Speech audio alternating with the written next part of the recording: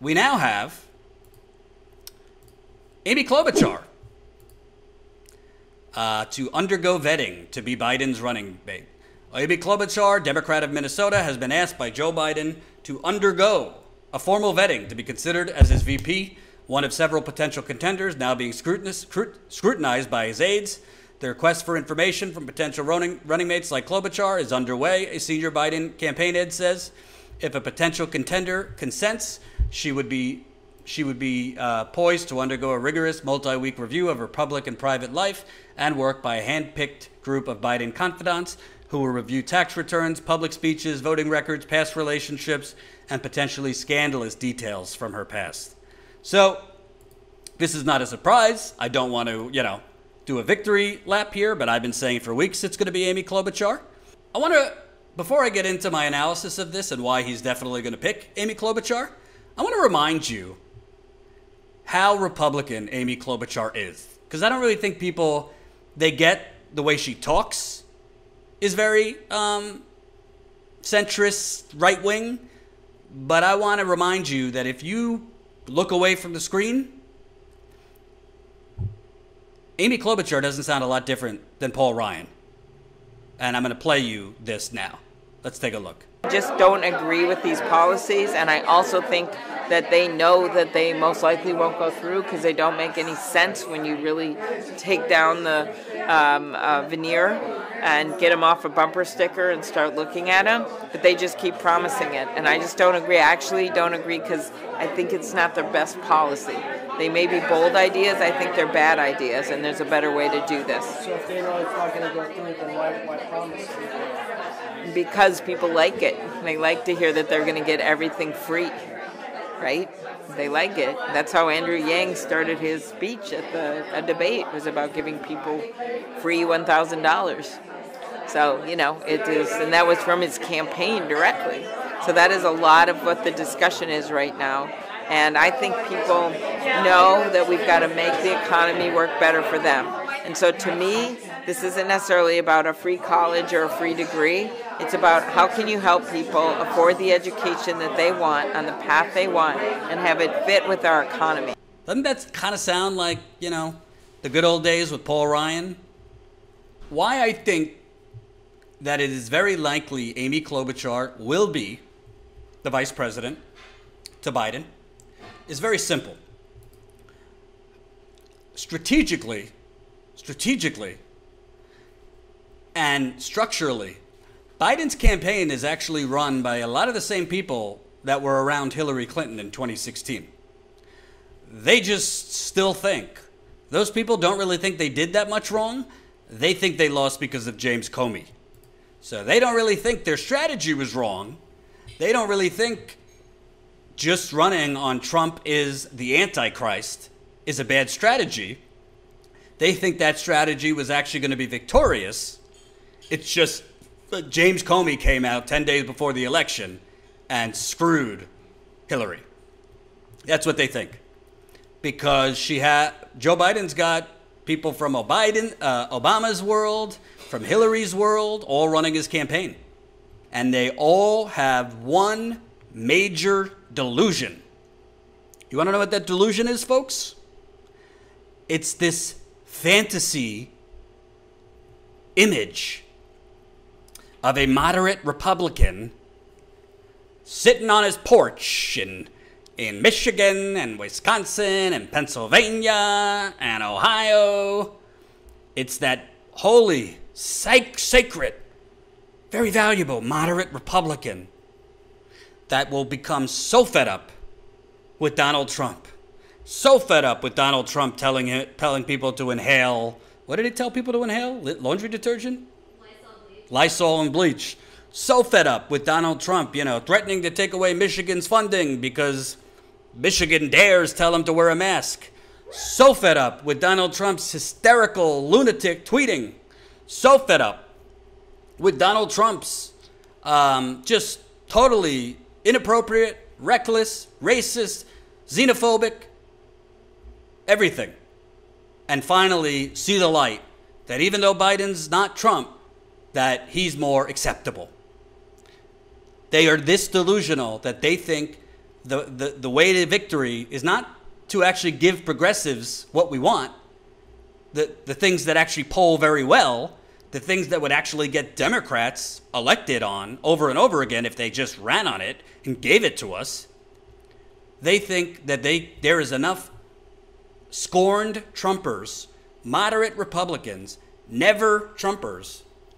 They think Amy Klobuchar, because of that clip I just played you, and her obviously being a Republican, oh, people just want free stuff.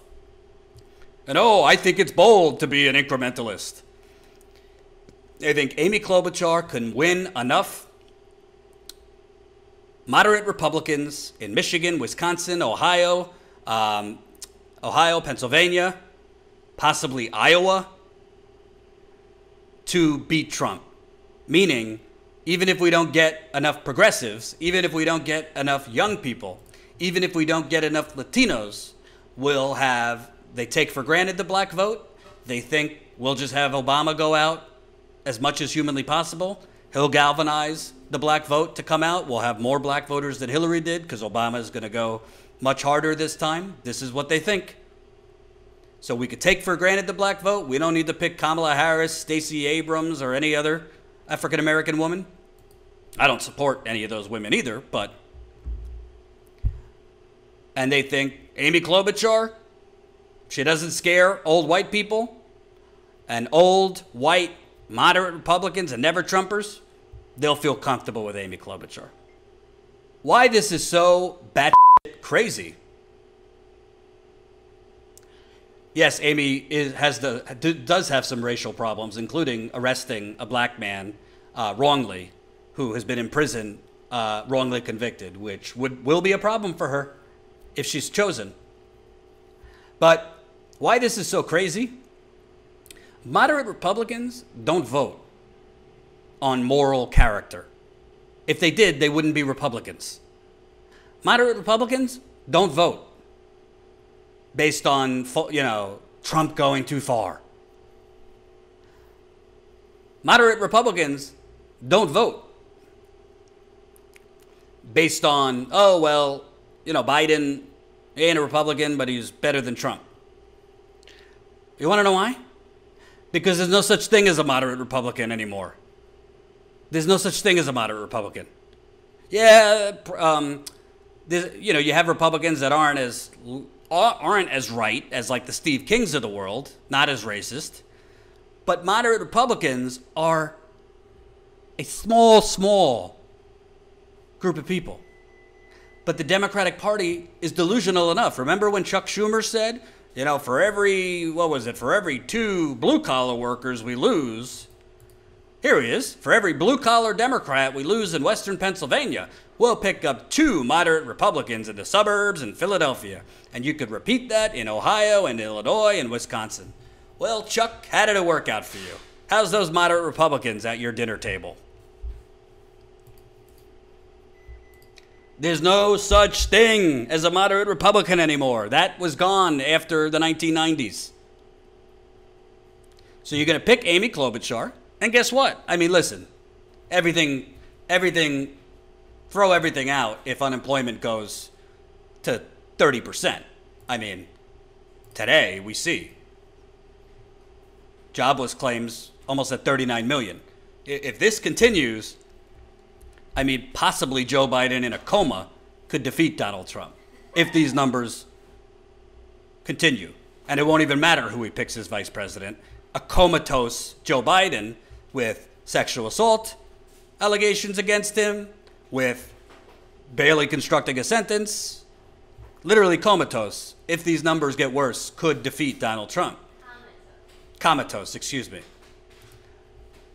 But I already said, because the Democratic Party has given Trump the opportunity and the opening to do this, does anyone truly believe if Donald Trump looks like he's going to lose come July or August, if he's down in the polls considerably, do they really think if Trump thinks he's going to lose that he won't just throw up his hands and say, "Fuck it, Medicare for all, right now, people need it.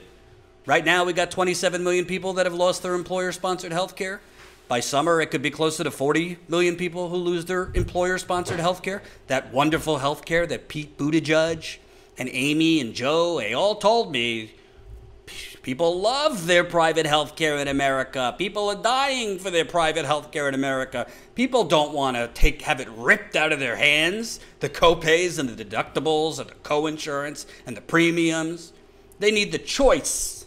Well, the choice has been made for 27 million people so far. So one study, the Kaiser Family Foundation, found that 27.5 million people have lost their employer-sponsored health insurance. Trump will throw Medicare for All at you. He'll throw UBI at you. And you want to know something? Mitch McConnell will go along with it. Why? Because Mitch McConnell's main priority is the Supreme Court and stacking the federal judiciary, stacking the judiciary with conservatives across the nation. He's already done a hell of a job. He wants to do more. And you really can't do that if you have a Democrat in the White House. Ruth Bader, frankly, Mitch McConnell sees, love you, but RBJ, Ruth Bader Ginsburg, RBG, let's just call her what it is. She's not young. She's been in the hospital for a variety of things. Other Supreme Court justices, not so young anymore. And you want to know something? If Trump says, to hell with it, we're going to expand Medicare for everyone right now. If Trump gives $2,000 a month, steals Bernie's idea and just claims it as his own, will people really care what his motivation is? Will people really care if he means it? Or will people say, whatever, he's doing it. Somebody's doing something for us. I'm going to give him another shot. Give him another try. And the Democrats are giving Trump the opportunity to do that by proposing crumbs. Crumbs. Hope you enjoyed that last video. Hop on over to statuscoup.com where you can sign up for our email list and become a member for as low as $5 to $10 a month. Membership is how we grow. That's statuscoup.com/join. And remember, join our email list so we can grow the revolution with you.